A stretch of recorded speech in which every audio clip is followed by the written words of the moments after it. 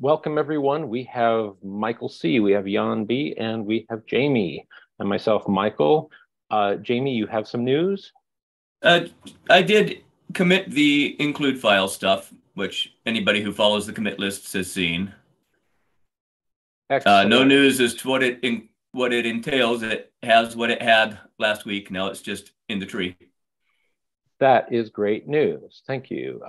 And as a developer, have you heard of anything on slushes and freezes regarding 14, or did that look like it made it in? I have not heard any announcement on an updated 14 calendar, so I assume it's in. Awesome. Okay, here we go. Boom, boom, boom, is that the correct one, or did I click the wrong one? That looks You were at the correct one before. committed. There we There go. we go. Yeah, pushing. Maybe that's somehow mislinked. But anyway. Oh, yeah. No, that goes back there. Okay. Oh, maybe. Anyway, well, great news. Thank you. That is fantastic. I'll put a big old committed there, and if I can spell it right. And welcome, Anthony, and welcome, Mohammed. Anthony. Hey, thanks to be here. Hey, is this your first visit, Anthony? First visit in a while. Yeah, it's been Okay, cool. been really busy for the last couple months, unfortunately. Understood. Briefly on reviews, Jamie, I don't know if you're on the call when we brought these up, but Michael C, who is present, has a review on jail ABI fallback for when using Linux jails. Is that on your radar? Yes, I don't recall if I had subscribed really given the attention it deserves, but I know I've given it a look. Yes, I definitely see your feedback there. Cool. Michael is present if you have any questions or concerns to share with him. I do have one question on that I don't recall if I've asked on there, but the ABI fallback sys controls seem to be, one 32-bit one and one 64-bit one, and then an overarching one that has an XXX comment that says, "Oh yeah, here it is. Yeah, XXX comment could go away." So, do we know if this is going to be something that's going to go away, or should we take off the comment that says it's going to go away? Because it seems like we're building on something possibly temporary. Right. So I have an article that basically we use the XXX syscontrol for basically we use it for the wheel stuff, because even Ed agrees, like, why do we have two L32 and L64? Why are they different? So I actually opened a separate review for that part of the change. So we basically have one thing that just deal with the fallback ABI brand, and the other deal with the syscontrol part. Okay. Do you have that review handy, or is it linked here? Yeah, I think it's in the stack. If you scroll to the bottom. Okay. And then there's a child revision. This one, perhaps? Yep. Okay. Yes. I have not taken a look at since you've added that part, it looks like.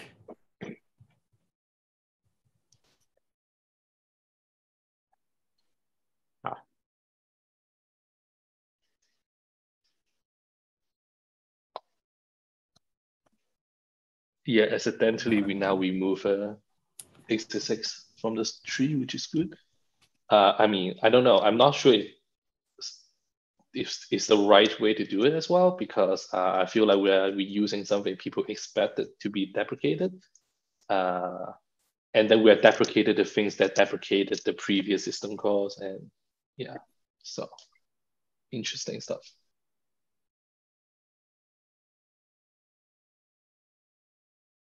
Yeah, so the point of the ABI brand is that despite currently, if you do load Linux instead of Linux 64, it does have an RC script that automatically configure the EFI fallback.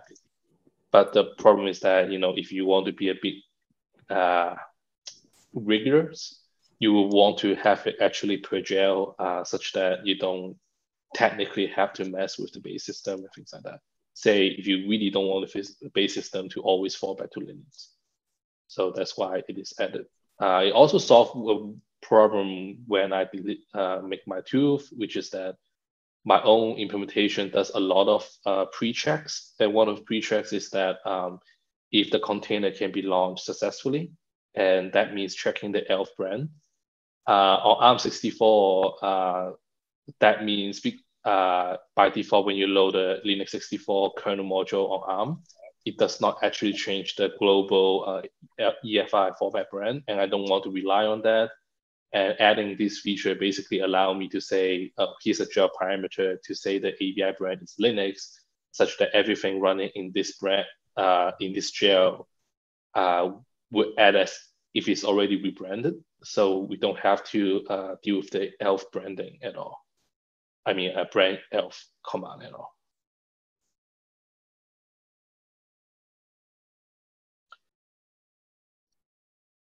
Okay. Yeah, so basically this is getting outside of my expertise, definitely. Yeah. Basically, how the ELF branding work is that basically the FreeBSD system is going to use a lot of ways to determine like what's the correct ELF brand. For example, like the linker or that thing, and check the symbols and everything. And only if the FreeBSD kernel cannot determine if like the API of that executable, it will require the fallback brand. This is usually the case with static link binary, because in the dynamic link binary, you can look up for the glibc or related stuff, and then you can kind of say, oh, this is a Linux binary. But if it's like static link one, like Go, whatever, usually there are not enough information for FreeBSD to figure out like, oh, is it really a System 5 binary, or is it like a Linux binary? And then you need to use brand ELF. So if brand ELF does not work, you would use a syscontrol fallback brand. Just try to see like, okay, can I assume this is a Linux API, and does everything make sense? If everything still makes sense, then you run it. If you assume it's like a Linux API and things does not work out, and then the image activator will still deny it. So basically, it's a pretty safe change.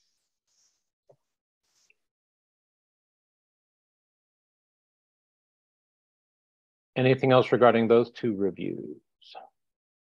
Just one question. Are FreeBSD executables expected to be always branded, or do we really rely on this falling back to the native API for unbranded executables on a regular basis? We always, as far as I know from the source, we always check for like what the FreeBSD expected. And I think on FreeBSD binary is usually always branded. Basically, the fallback brand thing only kicks in when there's no way for the system to determine what API it is. So it actually does not affect the normal use of the system, because if you try to run a normal FreeBSD binary, it never is supposed to be never ever hit the fallback path subroutine. So because it's like a last resort thing, right? If you can you can figure out it's FreeBSD, you already entered early exit, right? And then everything's fine. And only if like there's no way for the system to determine the correct brand. Basically, the fallback brand is like, okay, now try one more brand. Assume it's 3, which is Linux, and then if it works, it works. If the kernel say it still doesn't make sense, then the kernel still won't run the binary. Does that answer your question? Yes, it does. Cool. Anything else on that? Or can we take a quick look at route? Route came up on the last call. I don't know if this is also on your radar, Jamie. I don't see you listed as a reviewer. And so Michael also took a stab at adding jail support to the route command. Let's see how big that Okay, is. I've seen it. I have it listed in my bookmarks at least. Okay, so cool. I'm not sure I've done more than, I should bookmark this because. Understood. So anyway, if you have any mental bandwidth for that, that's not a giant patch so far. So I see he's bringing in the jail headers and acting upon them. Set fib. Yeah, so I have another command which should be fairly simple to add jail awareness to, and that's set fib, so that you can change the routing table. yes, so on recent calls we just did a really informal audit, and I'll just scroll down to that of like what commands are supported. And so we came up with a few shooting from the hip here. Of course, the J command, sockstat, tz setup. I think Mohammed, you added that. Thank you. Mentioned that. Package, route in progress, if config. I don't know the state of that. Work in progress. Okay. I think if config is already committed. Oh. Yeah. In fact, after my if config got committed, I received a comment on the on View to ask me about the route thing. So that's why I also changed. I also patched the route. So if config is committed, I think by the UN. Cool. Well, that list is growing pretty rapidly. So that yeah, for your, if it's easy to change, then we should just do it and try to stuff it into 14. Cool. And along those lines, before others joined, Michael and I were talking about a patch for unprivileged jail attach. What form is that taking? Has that reached review, or is it just something in your own It's just directory? something I'm experimenting locally, because there's a couple of approach I'm going for. One is allow multiple specify unprivileged user to attach, and then one is only allow one. Basically, the idea is that jail creation is still supposed to be something a privileged user supposed to be do, instead of like unprivileged user, because you're kind of like creating a privileged subdomain. So the root user is supposed to have the right to do that instead of an unprivileged user. But after the privileged user create the jail, my implementation is that it can set a certain user in the parent jail to be able to attach to the jail. So basically, it's like, okay, user, let's say 501 is allowed to attach to the jail, and then user 501 can call jail attach system call without EPERM and just attach to it. Now, if user 501 want to do some set UI these stuff before calling jail attach, it just doesn't work. So basically, just patching the jail attach, but it doesn't really handle the other things. It may be so you still cannot remove a jail. You can only like move a process to a jail. You cannot create a jail. You cannot delete a jail. There are already use cases which match this, but it would probably be useful to make it possible to check against a process groups as well, because otherwise you have to bless each user individually, and you have no, you only have a one-to-one mapping and not a one-to-many mapping. The one-to-many mapping basically is have a linked list in the jail, in the prison structure, and then I call it prison off kind of thing, and then you basically walk through the potentially you can expand it to policies as well, and then see if some users supposed to be able to attach to the jail, and then do it. But right now I'm kind of playing with the idea, kind of apply the patch to my local system and see kind of what kind of things I'm missing. But if there's like some security like concern, whatever, I think you guys figure it out, then that's great. As long as the super user has to add the list of user IDs or group IDs to be allowed to attach to a jail, I don't see a large attack surface. Yep. So basically, it's only UID. It's not even groups. It's just like, okay, Yep. user, you can like, okay, 501 of this jail, you can move process to the children's, right? You cannot move to like your parent jails. You have to move to the children's. And the way it is done is basically walk from the target jail and then walk all the way up, see if it finds like the same jail that the UCRAD is in. Yeah. This would be I'm a just playing use with the case. idea. Yeah.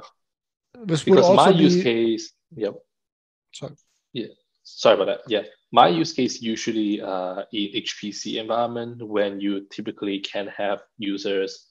So this is actually a problem with Docker as well. So Docker run everything in the background. So when you queue the program process, you're really only queuing the TTY or like the standard in. You are not actually queuing the process, but allowing a user to move a process to a jail using jail attach means killing the seemingly foreground process, actually killing the entire process. So that can be useful in kind of if you mix use with some like job manager like Slurm or things like that. But I'm not sure if the use case is that broad to deserve such change that maybe affect the security aspect of jail. Jamie, any initial thoughts on this? I'm still in partly through the coding phase, but more in the thinking phase of jail descriptors, which we talked about before, which seems to seems to be one of the more elegant ways of doing this. And you open a descriptor to a jail, and then you can change the user ID, and then you could attach to the descriptor, which still exists.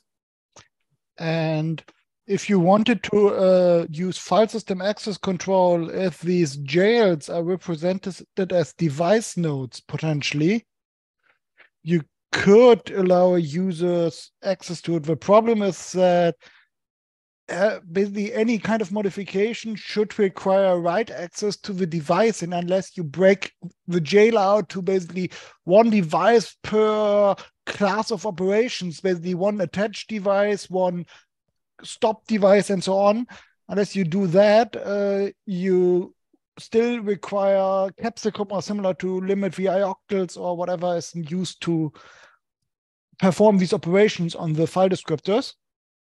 I'm not thinking of putting it into the file system space like in DevFS or anything. I'm thinking of a system call, well, actually like the jail get system call to get the file descriptor, and maybe being able to change mode bits or user on the file descriptor. I haven't really, I've only thought a little bit about that, but not namespace for file systems, no.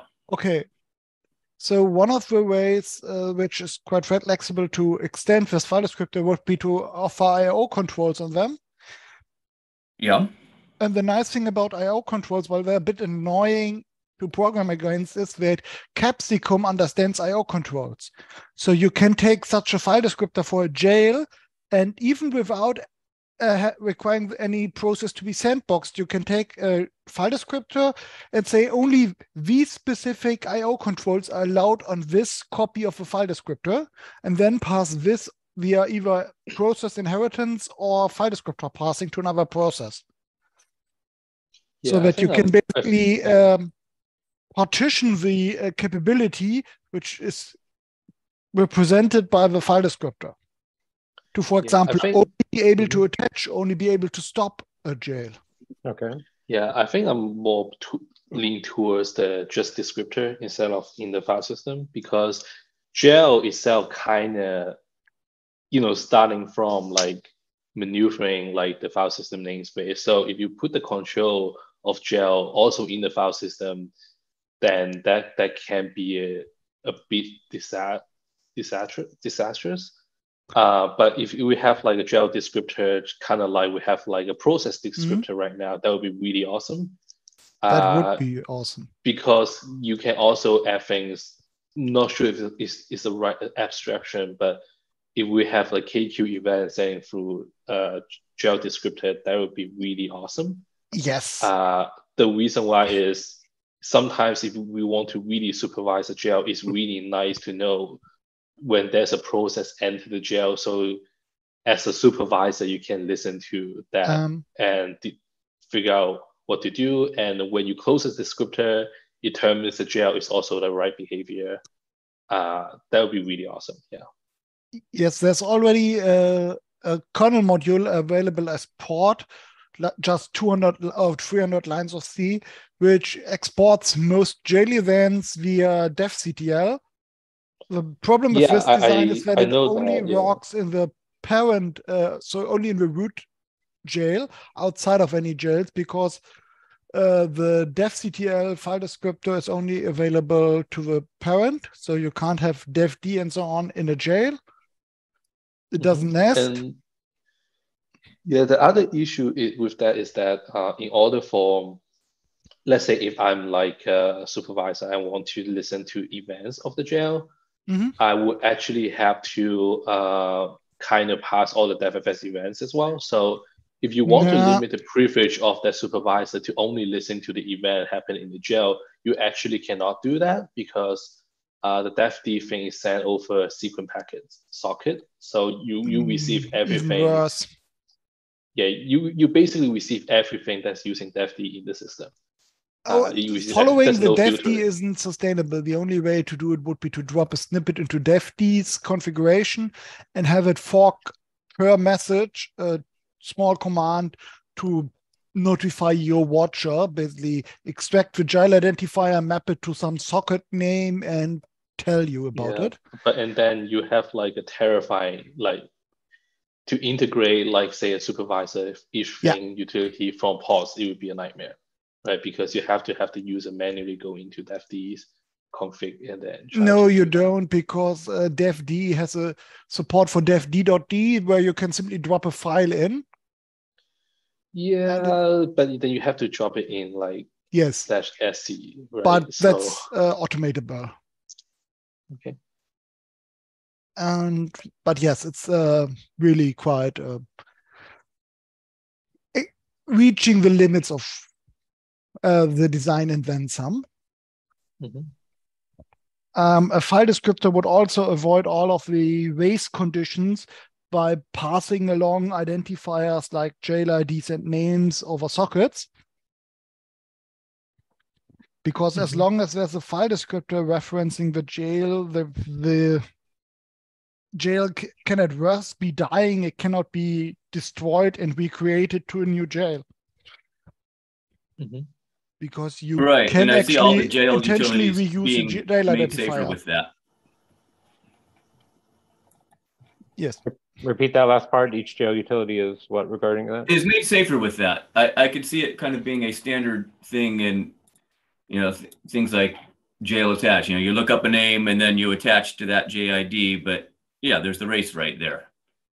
Yes. I like it better. You look up a name and you have the jail, and then you attach the descriptor you got back. Because if you specify your jail by a jail ID directly, you can actually create a jail with a already released jail ID only because the kernel counts up auto-allocated jail IDs and auto-increments them. This doesn't mean that you have to use the auto-increment feature. You can say, I want to create a new jail too.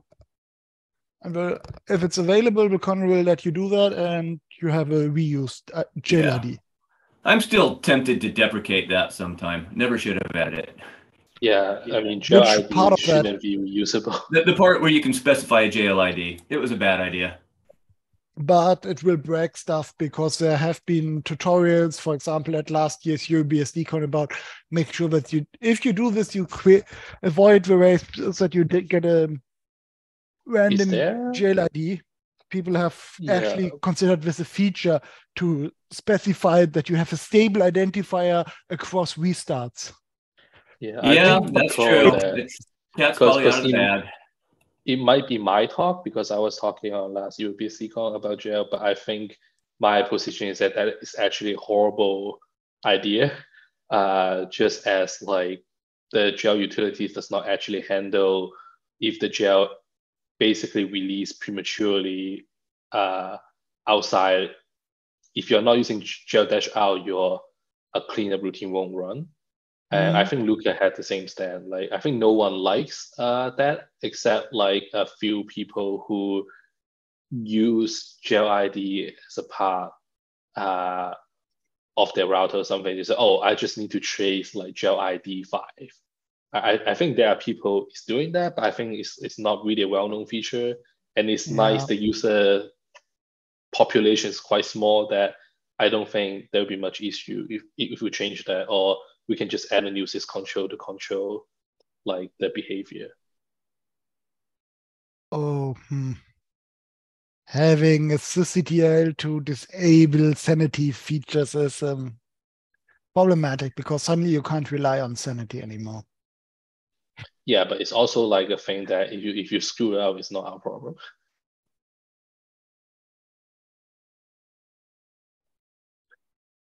Okay, anything else relating to that? And my apologies for my browser crashing, so my share went away. And is it sounding like some form of jail descriptor is still the best way forward? Oh yeah, definitely. I would love to have a jail descriptor. That would be awesome. If we have that, we should also look into, but that's orthogonal to it in the pure user space feature, a dedicated, basically always on file descriptor holding daemon, where you can store your file descriptor in a running process and retrieve it later on. So that, for example. Yeah, something like that could be made after the feature's available.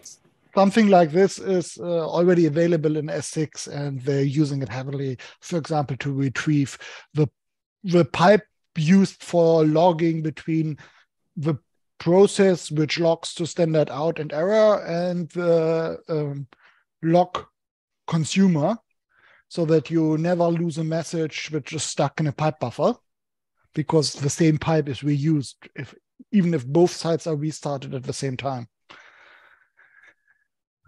So this is a existing pattern. There's code to look at. Cool. And we can have it even easier in FreeBSD, because if it's only targeting FreeBSD, we can rely on the presence of sequential packet sockets, which really makes the whole file descriptor parsing code a lot nicer, because you no longer have to worry about message boundaries and best effort packet processing. So you get an ordered message stream, which can make the protocol even simpler.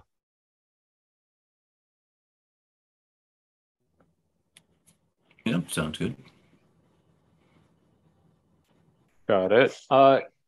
Anthony, do you have anything up your sleeve, questions, news, reports, demos, before Michael C. jumps into a little demo?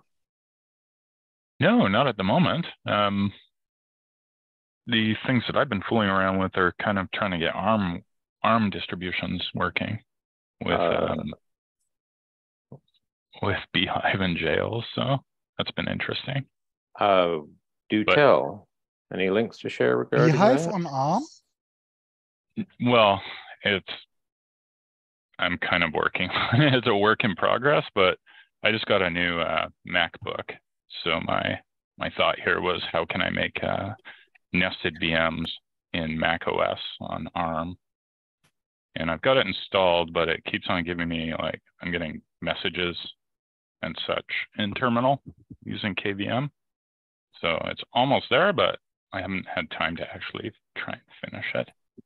Under macOS with their hypervisor framework, or under, say, FreeBSD on? Under macOS running KVM from command line, I managed to get FreeBSD ARM 13 running. And the interesting part about it was I was able to KLD load modules. So I haven't been able to figure out how to load the VM module, but my thought process there was to basically create a black hole inside macOS that would allow me to use FreeBSD as a hypervisor underneath macOS and try and be a little sneaky about it. So that was kind of the project goal. unfortunately, I just haven't had time to keep on working on it, but it might be interesting for present company if you're interested. Definitely keep us posted, and Godspeed. Yeah, feel free to, drop in updates, even if they're anonymous drive-by, on the document for a future meeting, just so that we're all on the same page. Oh, sure. Yeah, I can document it. I have a few notes, but. Okay, and are you running any form of Beehive ARM on other hardware? No, not yet. Cool, because I understand the new Ampere Alta or Ultra systems are very close, and Olivier showed a little demo boot there, and he's been working enthusiastically on that. Well, somewhat enthusiastic. Given into the temptation of playing with the Oracle free cloud ARM VMs. So, I mean, basically, I was just using macOS as my test pilot. Ideally, what I'd like to do is get an ARM client and get FreeBSD installed on that, and then go from the hypervisor from there, and then segment everything out in jails, just like you would normally do on an x86 system. But try and move it towards ARM, because really ARM is kind of the future in terms of hardware. So if we can make cool things with low power hardware, I think it has a good chance of catching on. Few people have been using the Windows ARM64 dev kit, but one thing to watch out there if you're interested in Beehive is that EL2, I think, is or is it EL0, the one required for the hypervisor, is locked away behind secure boot in the EFI firmware, apparently. So you have access to the supervisor mode, but not to the hypervisor mode. Gotcha. That's interesting. I'll have to work around that. And there's a question from Mohammed of, is this using HyperKit? It sounds like yes on HyperKit, but I believe Xhive has been replaced by several alternatives, QEMU based, etc. Yeah, what maybe you guys know, I don't know if anyone's tried running QEMU FreeBSD under macOS. Is there any caveats or things? Ontranig is using that exclusively. QEMU. It runs very quickly and it has hardware acceleration, so that is a thing. You can use QEMU on macOS 13, but the downside is that you have to be a bit careful about how you configure it. Otherwise, at some point, if you have too many timer interrupts per second, macOS will switch into a polling mode and will burn all of the, at least, efficiency CPU cores, or depending on your CPU schedule, even the performance cores, by polling your vCPU thread. Interesting. So you may have to reduce the tick rate to 250 or something from 1,000. Because otherwise on multi-CPU guest, it sometimes happens that they just produce so many interrupts that macOS just says, okay, I give up, I will just let the hypervisor thread always run. Cool. Okay, yeah. So I seem to remember something about that in the errors. Tick message was default to 1,000, and I was getting some garbage. So reduce kern.hz if you find out that your guest is always spinning with 100% CPU per core, guest CPU core on the host. Okay, cool. But yes, go ahead. It may be fixed in 14, but because there was supposedly some kind of slight bug. But at least in 13.1 on that .2, it happens. So just to confirm, Apple's hypervisor framework has nesting. Is that accurate? Not directly, I don't think. Okay. So I know that you can, what do they call it? Forget what they call their hypervisor. I haven't tried that one yet. Hypervisor.framework, I think. Well, the only one that I've tried was just running QEMU from command line. So I just installed that with, I think it's Brew or whatever Mac uses. Yes, but On Right, and there are a few macOS, you front don't ends. have direct access to the virtualization instructions inside the kernel. Instead, you always have to use their kernel hypervisor side, because the hypervisor instructions can have only one basically driver in the kernel, and that one is always attached. Okay, that makes sense. And because of that, you can then use any hypervisor on top of that in user space QEMU, VMware, Xhive at the same time, without them fighting over who gets to use the hardware virtualization. Interesting. Okay. Cool. Keep us posted. That's Yeah, exciting. thanks. Will do. And again, Antonig showed me very quick hardware accelerated builds of FreeBSD on his little fanless MacBook Air, or the lightest machine. And I believe there are a number of like graphical front ends available in the App Store, etc. So it's an interesting approach. One of the problems I had was that, at least for QEMU, I had to build some kind of third-party tool to get a sane network connection where I could have dynamic bridging and attach to that. Otherwise, you're limited to annoying ways to hook into the network. So that part with QEMU is still a bit work in progress, it looks like. I think It's not Apple and networking are work in progress. Go ahead. Yeah, exactly. Is there a better way to accomplish what I'm doing than using QEMU?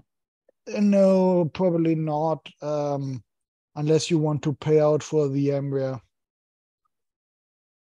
I don't know that. No, we'll do a quick look. I recall there being some attractive front ends. Let me see. UTM is one of them. UTM, that exactly. Oh yeah, UTM. That's the one that. Yeah, I don't think VMware support NAS virtualization, but me running things in Fusion is pretty stable, pretty nice.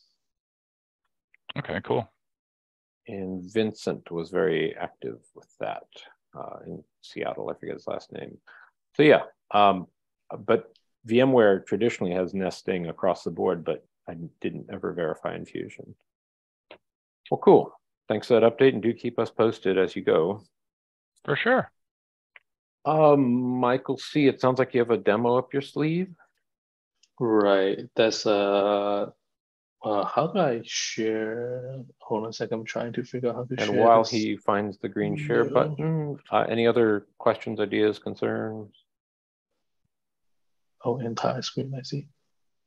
Yes, either do a terminal window and zoom way in, or your screen, or whatever works. But that's a bit. Can you see one screen, exactly one Windows, but two windows? terminals? Yes, sir. Yes. So and you are making them bigger, mercifully. Thank you. Yep. Hold on a second. Let me make it smaller now. So basically, it's my containerization solution on FreeBSD. It has been working for a while. I announced it on AsiaBSDCon. The source is still not available in the public because I'm still fixing some stabilizing the image format, all that. One key feature is that this thing actually can talk to OCI repository, for example, Docker. And then right now I pre-downloaded. Well, this one is the one I imported, and this one is the one I downloaded from Docker for the demo. And as you can see, this is the R3 repository. And basically, we can just push to R3 or the AWS equivalent. So you can kind of distribute your FreeBSD containers or basically everything there. A quick demo will be try to run. Actually, you know what? Let's try to pull a Linux gel because they usually are pretty small. So by default, right now, I configure my system to pull directly from Docker Hub if like a specific namespace is not found. So when you can see here is, wow, it's becoming pretty ugly. Yeah, it's really ugly right now. But it's like downloading the layers directly from Docker. And then it's gonna stage them.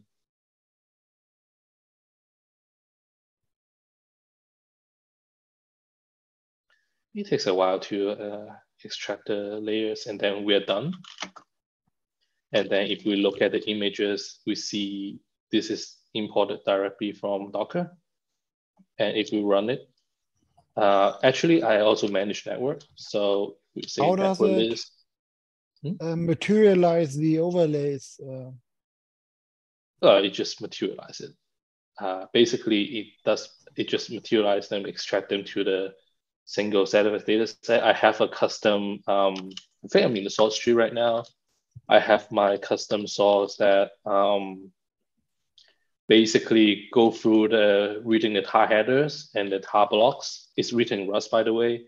And basically, when it encounters like OCI whiteout files, it would just remove the file from the data set and move on. And if it's like encounter whiteout files and we erase the entire directory, you just do it but in the data set. So, and because it's like doing it by stream, so you're actually going through the the layers in one iteration. So you kind of like reading in stream and extracting in the same time. And the extraction is forward to the downstream BSD tar process to do the actual extracting.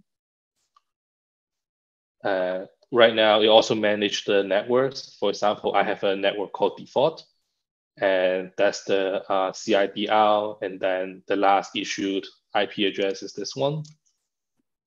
So which one did I pull? I forgot. Sorry. Maria. Oh, yeah. 10.7. So if I run it and attach a network to it, and by the way, also do VNet default, and then I want to run Maria B10.7, I can just run it. And then, okay, on Linux side, you say I need the environment variable, so I can add it here. -e MariaDB root password, just call it password.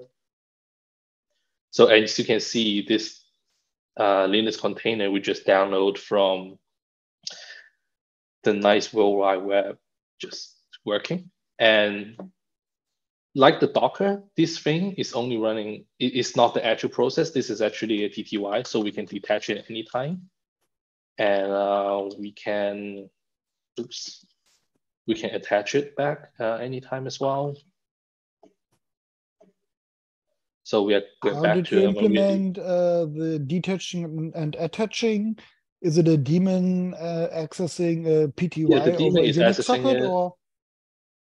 Yeah, it's just overused. The funny thing is that it actually allows multiple.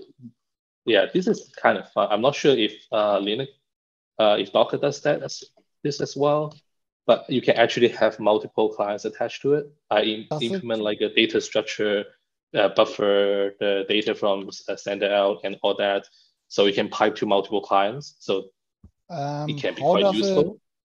It handle things like Control-C? It just works. Like for example, if I Control-C right now, we actually send to the daemon, but you're not actually seeing that because by default, when this MariaDB's implementation is that it just ignores Control-C. So okay, that's how what I can happens show a FreeBSD one. Yeah. What happens if a connected client just is put to sleep into background and doesn't process the output until the socket buffer fills up or the pipe buffer or whatever is used? Can you deadlock the container? I haven't tried it yet, but I haven't encountered that yet because by just default, say I connect 2 times, one is in the way, I control Z it. No, it does not deadlock them because the data structure only keep track. Each client only remember is like is offset. So when the daemon keep pulling data, that's actually a third thing that's pulling it, which is the log files. So you see all the log files here. I'm not cleaning them. Oh. But the idea is that there's always a log files that's pulling the data and then filling the buffer. So you keep a complete record. Sort of, but no. In memory, only keep up to 1 meg. So if you have a client say over SSH is like the connection drop or just store whatever, like at most you can only read the past history of 1 meg, but you can always find the entire log from the log files, if that makes sense. Yes, it Of course, you does. can also just don't attach a TTY to it, right? Do So you, so if and I have then a very noisy process which just keeps on writing tens of megabytes a second to this, will it yes, then you have eventually an fill up issue, the file and system, you would or have that is issue something going because around it's turning into a sparse file after the fact to erase old data? no, it doesn't. By default, it just do what you expect it to do, which is write all the data. And to me, that is like a responsibility of the operator. Say this is the file, I need to set a limit, things like that. It's not Can you really. rotate the file? It's not implemented right now, but it's before beta, so it's kind of okay. And Sorry for punching holes into your design. yeah, but if I want to like destroy it right now, obviously I can and EQ the thing. The implementation actually keep track of undo stack. So every effect happen in the container get add to this undo stack. And when we destroy the thing, it just rewind the undo stack and then do the inverse action. So it kind of guarantees the system.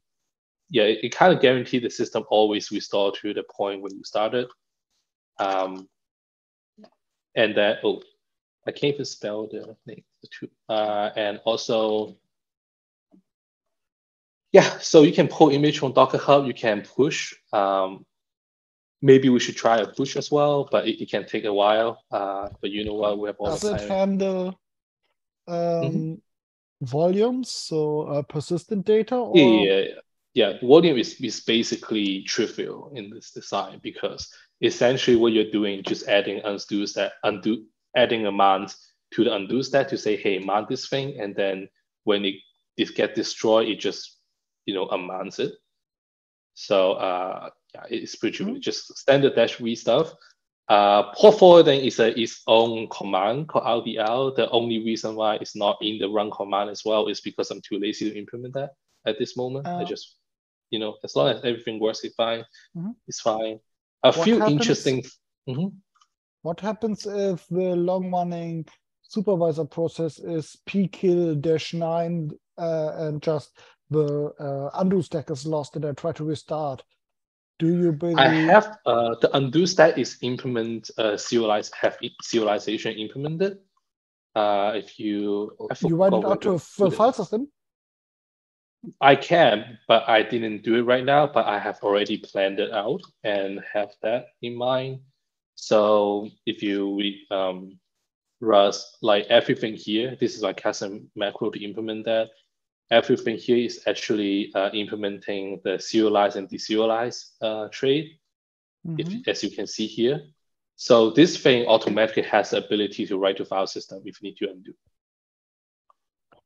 Interesting. Because you can always serialize. Basically out the undo stack as an intent log of what should be there, and then as long as the undo operations can detect if their job is already done, you would it's not really in the unit, which must not get corrupted, but you should be able to survive a random kill 9. Right. So, but the unit is in container, which is in a jail per jail instead of per process, for very good reason. But that's a bit too complex to talk about right now. But the idea is that because it's implemented serialize and deserialize trait, it's totally fine. You basically get the method to serialize this situation to JSON for free. But that's a low-hanging fruit, and that's why I'm temporarily not working on it. But I have that idea. That's why it has the serialize and deserialize trait implemented. But the idea is that if you want to restore a system, you can. And I think this is very important. One thing interesting is that it handles automatically DefFS rule sets creation. So the configuration file is a little bit, by a little bit, I mean very different from the OCI one. Oops. As you can see here, it's nothing like the OCI one, but it's similar in some ways. And out of it somewhere, there's a thing called FFS rule sets, right? So the idea is the container, the image, which I consider is an untrusted resources, can request like certain device node to show up in the jail. And what happens is that the daemon keep track of DevFS rule set creation. So for example, if the DevFS rule says, if the DevFS says like app path, like say dtrace, whatever, ideally, this will go through the preprocessor on the daemon side to read the rule set to say if the administrator allowed this jail to run. And if it's allowed, then this DevFS rule set will get merged with the system one, which by default also expose the dtrace helper node and basically create a unique DevFS ID for it. And if on the host is seeing another container with the same rules attempt to be created, it can just reuse the same DevFS rule set number. And to answer the question in the chat, this is not implementation of LXC. This thing is written entirely from scratch in Rust, kind of for fun. We also do things like adding things to PF anchor and adding the redirection rules to PF as well. So I try to like, get the things that FreeBSD specific bits in this configuration files, because DevFS, I think, is like a really FreeBSD specific problem. Yeah. So you can also push to credential. Yeah. Anyway, so there's also a push command. In this system, I configure my R3 repo to test things. So I just copy this, so I can push it to .r3 CL level container registry. Now, from my experience, the FreeBSD image is pretty big because I'm not using Michael D's script yet.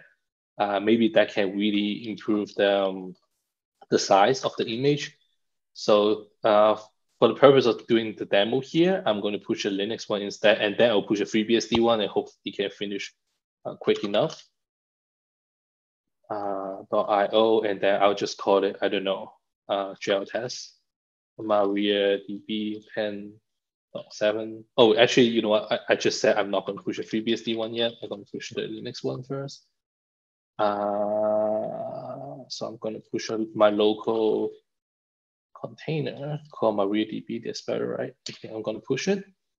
And then I'm going to upload it layer by layer. As you can see, because the Linux container is pretty lean, so it's pushing pretty quick. We kind of just re-export it, but now export in the, oh, it's done. So if we refresh here, so now you see we have a new repository right here. And if we push a FreeBSD one, which is pretty big, sorry, cl.io, and that just for FBSD and then just call it test. You also just push it. I actually add a commit here that that is how you create a new image from the old image. I should demo that instead of just jump right into this. I totally forgot about that. But the idea is that you can change something in the jail after you attach to it, and then you can issue the commit command, say xc commit, and then the name of the container and the new image name, and it just create a new one. And then now you can also push that to any OCI compatible registry. And I can also just pull things from this registry and then use them directly.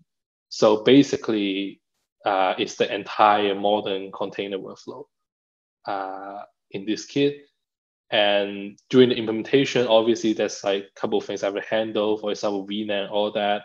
So whatever thing I encountered, I basically do a review. And then if it's something I think everyone can use, if the thing is in jail, I mean, it's in the base, then I just create a fabricated review and try to get it merged to base. So that is like currently the workflow and all that. So yeah, as I said, it's going to take a while to upload the FreeBSD image. He also handles, oh yeah, it's done right now. So if we go back, reload it, and then we can also see the FreeBSD images right here, and we can technically just pull it and use it. But of course, this image is already here in my local system. I'm not actually going to do anything by pulling it. Technically, I should implement a command to destroy the images, but it's also a low-hanging fruit, so I'm not actually doing that yet as well. So there's no destroy command currently, and it totally suffers from like the second system syndromes. Like I probably we implemented like 2 or 3 times and rip out the ACL modules right now.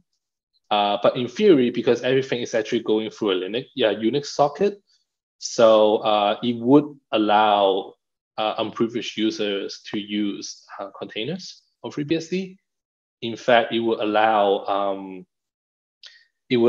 like the daemon to implement ACL, which is the part I rip out, to say if match the user ID is this user, and then try to do this thing with the container, then you can like allow them to do it or deny them to do it. And basically that's it. It's basically, some people will say it's kind of like Docker on FreeBSD.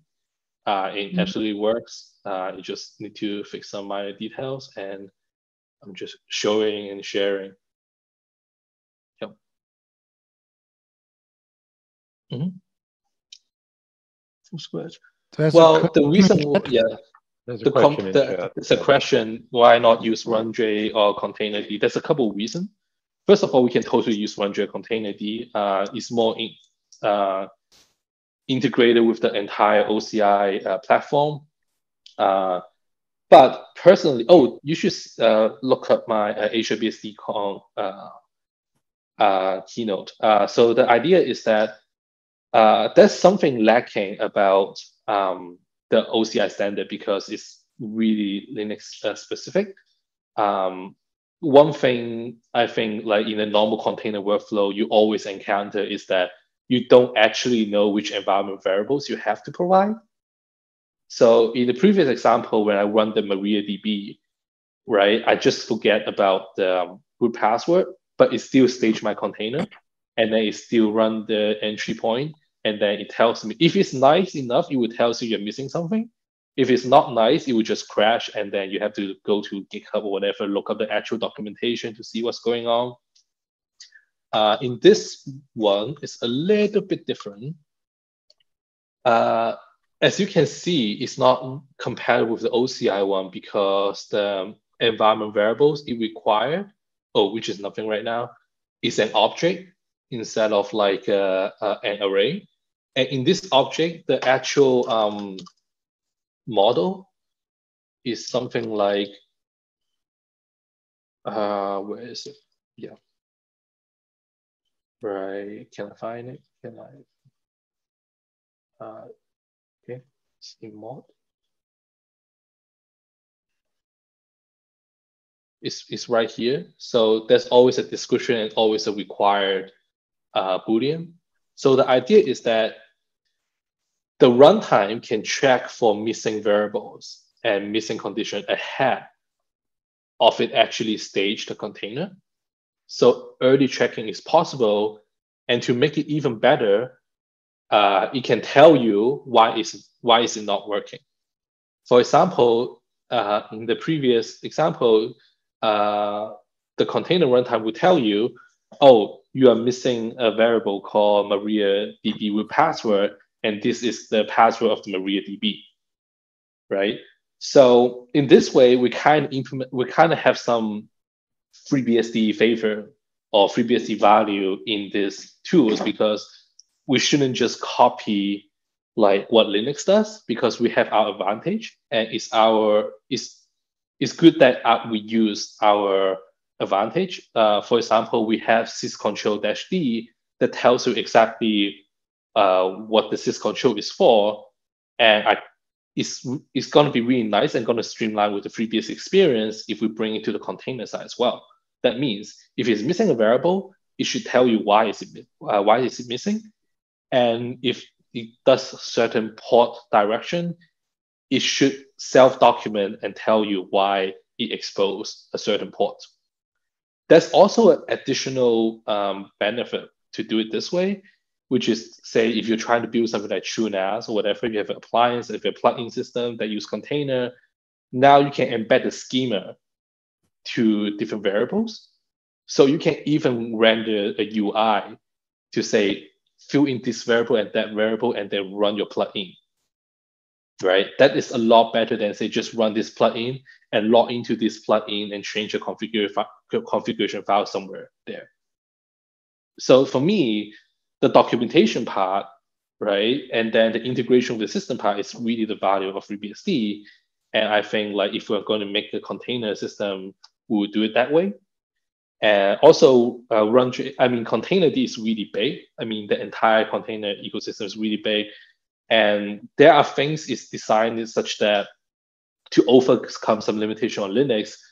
And that's also some part that, it's not really considered things we have on FreeBSD. For example, like the DevFS related things, we can't really do anything about it.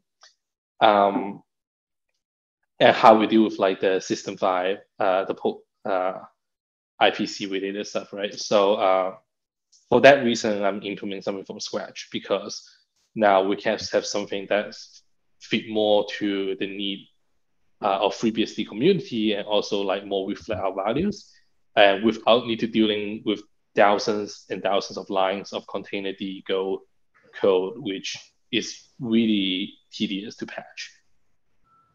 Pretty cool, man. Really, no, really. Okay, yeah. I like. But I also noticed that you follow, at least as much as possible, the commands that more or less looks like Docker. Yeah, I try to do it that way because, like, this is again a FreeBSD thing, right? We don't ditch ifconfig because we want something new, right? But the same thing apply is that we don't. For me, I don't adapt the runj or Containerd thing. It's not because the not invented here problem. It's because the things I want to accomplish with a container system, which is that it should self-document itself. And when it runs, it should be able to pre-check without consuming any system resources, right? I shouldn't need to stage entire jail, entire file system namespace, and then you come back and telling me it does not work. Especially sometimes with Docker, it's even worse, right? Because A, you have log files, and B, you might have automatically restart. And by the way, because your entry point is part of your process, if you run it in detached mode, you're never going to see the error message. And if you have restart enabled, it's just going to fail again and again, right? So having the pre-start check, like just check everything ahead of time, is really going to overcome that issue. Because now if you see an error, you see that immediately, even if you're running in detached mode, right? So those are the things I want to overcome, and that's why I'm not implementing full OCI implementation, but that's some really nice thing we learned from Docker. And for people who use the things, right, they don't have to totally relearn a new thing. And to me, that is something important. And it's not about it's FreeBSD or Linux. It's about like what actually makes sense technically. For the same reason, I think FreeBSD has container scenes forever, right? But the reason why it's not populated is the reason why Docker is so populated is that there's a distribution layer towards it, right? There's a lot of really common sysadmins, but you can only manage certain machine, and sometimes people want to use the system you already created, but there's no good way to distribute it. And I think the OCI come in and really fill the gap between this in terms of distribution layer. So and OCI is actually pretty inclusive in terms of operating system, right? It's getting better and better, but the original design has some flaw that keeps it away from doing something that's really rigorous, right? So for example, if I want to show you the Maria's DB stuff, MariaDB 10.7, you will see this is the original OCI config file. Like if you put environment variables like this, there's no way for you to actually add annotation or like if an environment variable is required, anything like that to You a need another specification. level of unless- nesting for that. Yeah, because you can't ask it, right? And then it's really nice, but just, and thank God they experimented so we know what to add.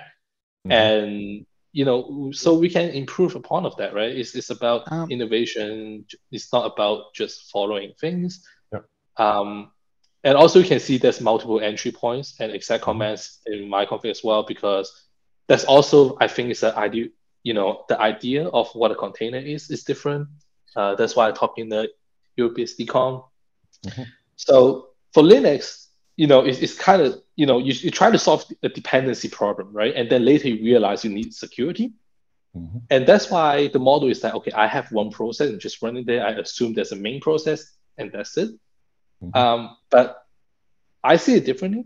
I see that when you run a container, it is quite literally it's almost like it's its own ecosystem a little bit. So let's say if I run a database in a container, right? The command I want to run to attach to that database is obviously somehow bind to that container. So I should be able to define some action in the container config to say a backup command that do a certain things, right? In the container level. Because you're shipping your software solution as one whole unit, including utilities, and that's the way it's supposed to do it. So that's why the OCI config is try to show you what to do with one process, and then try to have like a config that show you what to do with the whole system. Actually, there's something really cool, but I cannot show you in this system because so this is basically API endpoint descriptions. No, this descriptor is the OCI image spec. No, the different kinds of commands you wanted to have, basically a backup endpoint, a login endpoint. Yeah, stuff like that, right? Because a setup endpoint for the initial configuration or something. Yeah. Actually, this sounds a bit like. Sorry, go on. Yes. Yeah, but on this system, unfortunately, because this development is pretty old. I think it's like 20 version behind of the master branch. So I have some issue loading with dtrace on this machine, but one thing really cool, you because installed kernel and running kernel are probably out of sync. Do you still have the old kernel modules in the it doesn't matter. I can show you something as well. Yeah. Because so that's actually there's actually a dwatch command that just launched dwatch. And then with the container, this is another reason why I think it really represent what FreeBSD user expect for like a FreeBSD container ecosystem is that if I have a container anyway, I should be able to detrace it, right? And on Linux, it's really hard because yes, you assume there's one process in your container, but that's usually not the case. Like, what if your process fault in SAT? You can never tell. But on FreeBSD, we can, because GL is its own entity in the kernel. So we can just run dtrace against the entire entire GL. And that's why there's also dtrace command here. So if you want to trace a command, you can just do it, basically. But basically, this is the demo I want to show. I know it's kind of a little bit different from Bastel and Pod and all that. But this is more like, Docker-ish workflow, instead of like you have something that to manage the GLs you created. This is kind of trying to treat the containers you get from internet or from Docker registry as an untrusted entity, and do something about it. Yeah, so cool. ACL is actually a big part, despite I rip it off temporarily. Yeah, for the command line compatibility or like a drop-in is the same approach like Podman is actually did. So they did the same trick, re-implemented the whole thing, still for Linux first, but basically they say, at least I didn't really try it myself, that there's like a drop-in replacement for Docker, because if you just instead of Docker you said Podman, and the rest of the command is exactly the same. That's what made it also a bit easier to transit. That's a good idea. For the entry points, it's really cool. it sounds a bit like at least part of what Firecracker does, because Firecracker, besides the virtualization part, they also have like a similar idea. Like you have standard entry points using which you can monitor or trace what is happening in the virtual machine or control it somehow. And the next actually question that I want, or the last question, sorry, when are you going? Is that open source yet? It is going to be open source. Cool. Okay. I'm fixing something up. For example, right now, pulling image is not going to check for duplication yet. It's just gonna pull and then say, "Holy shit, I cannot do it."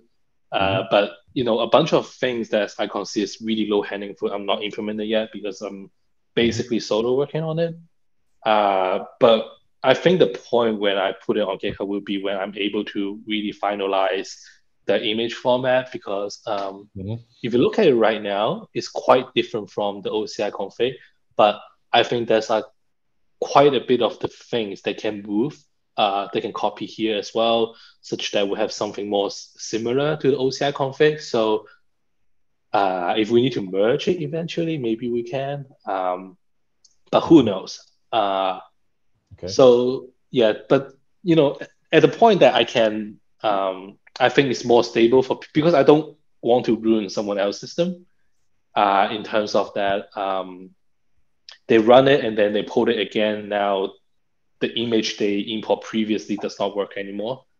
That's what I try to prevent, and that's why it's not public yet. A part of it is like horrible commit message. My commit message is like AADVBCCC and things like that I'm not proud of. I'm going to get rid of them.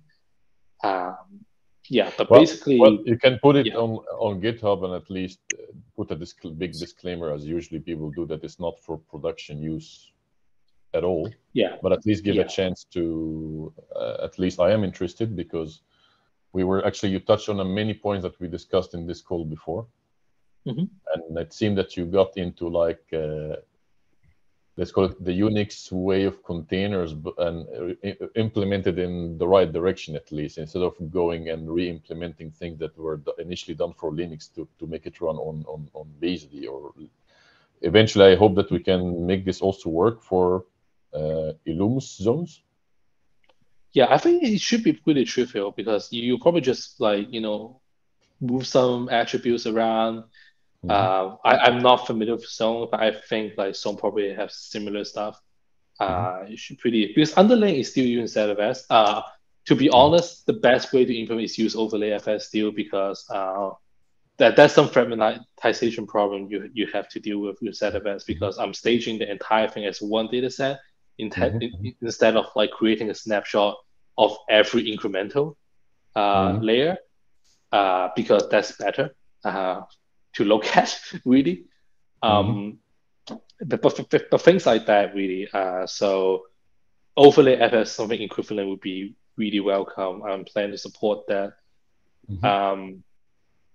But I think it should be pretty trivial to port to, say, Illumos with Zone. Yeah. And as a plus, actually, you can see the data set, the final stage one, just right here, basically. So you are snapshotting, or you're not? When you run it, it will create a snapshot. It will create a clone and then enter this XC run data set. Okay, but you're not snapshotting each layer from the OCI image? No. I'm not snapshotting each layer, because that's technically I can do that. There's probably a good way to say like recover like a previous version somewhere and then do the thing. But I do have a custom ZFS attribute I set that annotate like all the past layer that's encapsulated there. Oh, one thing is funny. One thing is about OCI planning to deal with is that when you download it, you actually download a compressed layer, so you don't know the diff ID yet until you extract them. There's supposed to be like a requirement to say the order of the archive need to match the order of diff ID you have in the configuration. But this thing actually go through the extraction, checksumming, doing the hash of the outer layer, that means the archive layer, and doing the SHA of the unarchived version of the tar in the same time. So everything actually just read the stream in one go, one iteration, which makes it pretty efficient. Cool. As a plus, I checked actually from our last call, I think the last one, yes, that the AWS Elastic Container Service agent is actually open source. Oh, with cool. With that, it would be really nice to try if we, of course, it's not going to run out of the box. We need to change something there. If we have, let's say, a FreeBSD EC2 image ready for ECS that is equipped with the agent rewritten to integrate with XC. Oh, cool. Can you send me a link? That sounds really interesting. Yes. Well, it's not gonna, again, it's not like it will, you need to re-implement some parts, and they set it explicitly if they only support the version that they run it, but they don't say that it will not run. So basically we will be running it on our own in that sense. I see. Oh, by the way, don't worry about the password. I will change it later. I will regenerate a new one later. But here's the debug message. You can all see. Oh, one other thing is that right now my policy, if I cannot find all the original archive data, like right here, I would just do a fat tar. So I would just like do the entire ZOS diff as like a single fat layer and then upload it. That's probably a better way to deal with it, but yeah, this is why overlay FS is still important, because it guarantees you still have those layers and you can still upload the same thing. But if I remove everything here from the cache, then the next time I upload, it's going to be uploading a single fat layer instead of like multiple individual layers. So that's one limitation I have right now. Yeah. Yep. So I think that kind of concluded the demo, unless I forgot something. That's awesome. Keep it coming. And I see you were using DoAs. Is that finally caching credentials on FreeBSD? Because there was a point it wasn't, and it was a bit frustrating. I'm not sure. I just use without password because I'm lazy on this machine. Okay, fine. Yeah. Cool. Anthony has a question. What, and maybe it's a broader question, what jail monitoring and logging solutions are there? I think you have to use the KMod that's on GitHub that basically read from the secret packet, and then so there's something going on with the jail, like a jail start or jail die or something like that. But I think you can use OpenBSM as well, maybe. I don't know. But so far I don't think there's like some really, really good jail logging facility. Does someone have is that the same like DevFS or DevD component mentioned earlier, or is that a different one? Yeah. Okay. Basically the same thing. So BSM as in Sun's tool? OpenBSM, I think, is TrustedBSD. It's from TrustedBSD. Got it. Yeah, I think it's probably sponsored by Apple or something, which is really weird. So here's a link to that in the doc. Okay, cool. And how recently was that touched? 2009, 2007. Okay. GitHub. Cool. Well, that is very exciting. And the Docker support part of it is about ecosystem, right? I kind of think if I can show people, you can just run a normal Docker container, then probably more people is more likely to use it or something. So I trust that's heavily using the Linux compatibility layer? The Docker container part, yes. Okay. But the goal is always, and the design is always for FreeBSD, the native path. So the idea is that integrate the strength of FreeBSD, even the undo stack. The undo stack is actually not one-to-one tied into each jail, which sounds really weird, but that's for the potential when I do an NFS jail So two hosts might have the undo stack, but about the same container, such that when you release the jail, you basically ask both systems to do the undo stack, such that the jail's root file system can get released properly on the remote system that's not actually running the jail as well. So that's like some like weird design decisions in there, like to handle these kind of things. Cool. Any last questions or thoughts? I certainly hope you have bandwidth to work on that. Mm-hmm. Anything else? We covered a lot of good ground today. And a small programming note, there will not be a Beehive developers call tomorrow. That will be scaled back perhaps for a OpenZFS or dtrace informal discussion periodically. Mm-hmm. Well, great work, Michael. And Jamie, congrats on those commits. And thanks for looking at Michael's other work. Do reach out to each other individually as needed if you have questions. Yeah, thank you guys so much for all the questions and feedbacks. Hey, of course. That's why we're here. And there's one more point there. Yeah. Well, if you stay around in EuroBSD Con, the coming one, you also see the exact same thing. So. Well, there's motivation to get that published. Mm-hmm. Cool. Okay. Well, let's call it at 23 after. I'll be around just a moment, but I've also got quite a few things to attend to. And I suppose I will see some of you at EuroBSDCon. My talk was accepted. Sounds like yours was too. Mm-hmm. And cool. Yeah, sounds like Mohammed, you can make it. Yeah, I'm not experienced enough yet to have enough content for a call, but but I will be there at least for the conference. Yeah. Michael? Now, this raised the question: should there ever be a Euro BeehiveCon, JailCon, or something? But that's only been a thing in mostly Tokyo plus Ottawa. Mm-hmm. Yes, sir. Cool. Okay. Regarding your managing the host from the jail question. Mm-hmm. So Michael asked, reached out to me and asked about ways the management jail could manage its host. Yes, which via is kind of a privileged serial line or so. Yeah, but the NMDM driver can do this, but only one session at a time.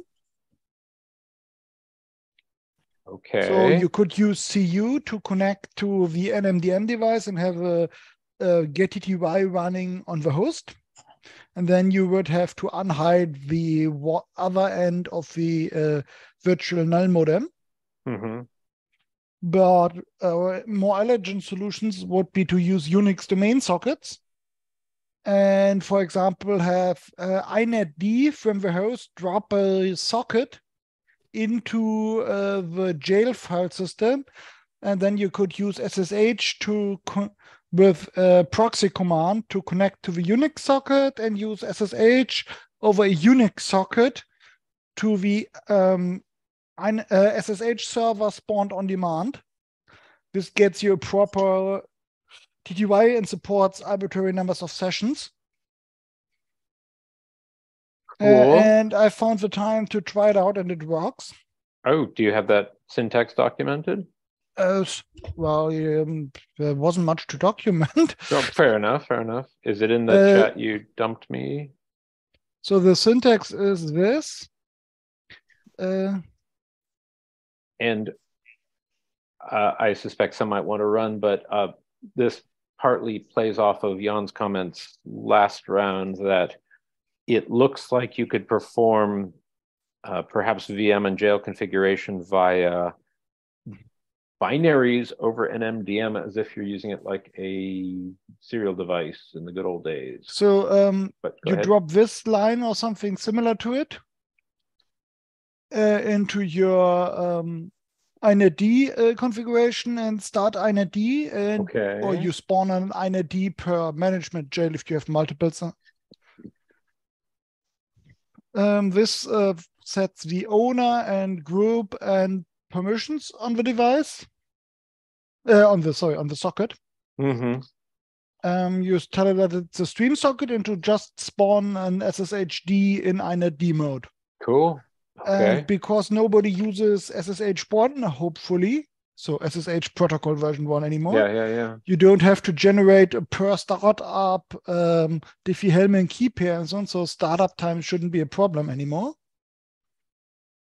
Just make sure you don't lack any host keys and so on. In SSH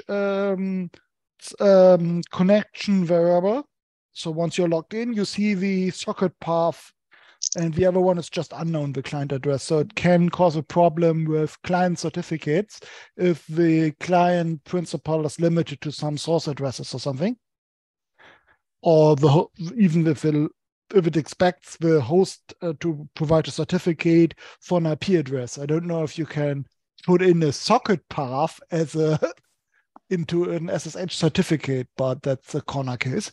Okay. I just encountered because I'm using my own SSH CA. Yeah. And other than that, it just worked as expected with public key cryptography. So cool. And can you describe for the group what you mentioned about an MDM serial interfaces with configuration information? Okay. The question I was thinking in my mind was, how do you get the initial configuration into a jail so that you can make use of something like a FreeBSD release image and don't have to put your Ansible pull or something in there to provision it? And the simplest tool I know of, which is capable of doing everything you need to, is the config init script from Colin Percival's EC2 scripts. So what it does, init, or is it init config? Let's check. Yeah.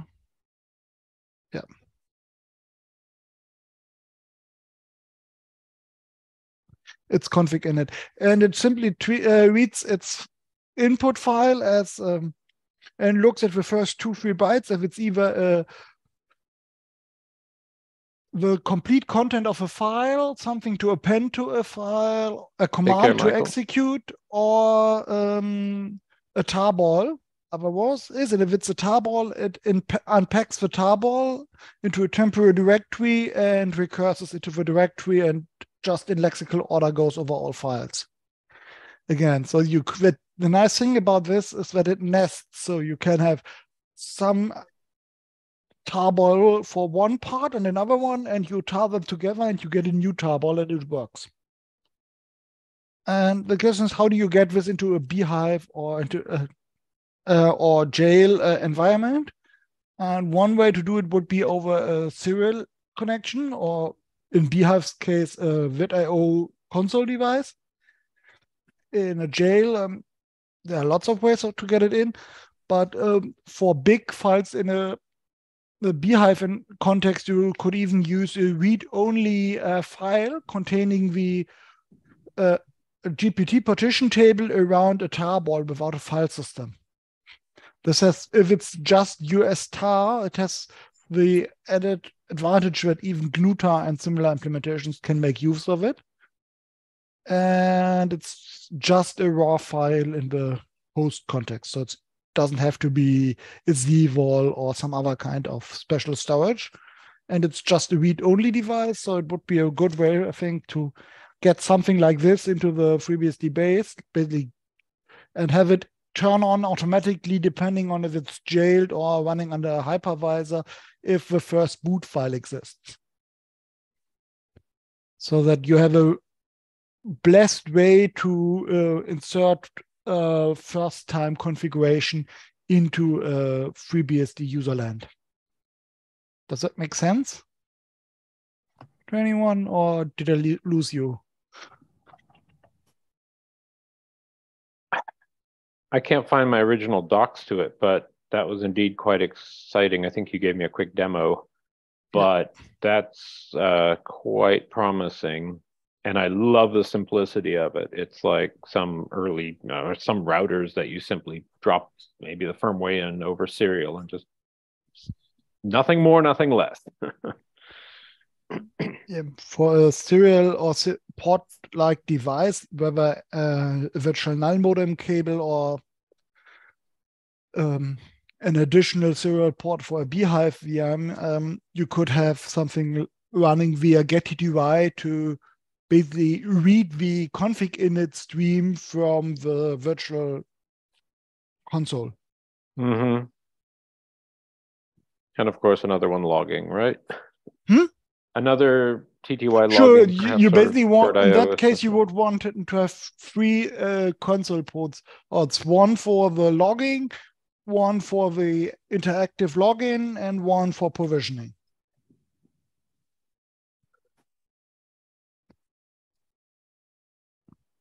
Any questions for Jan regarding that?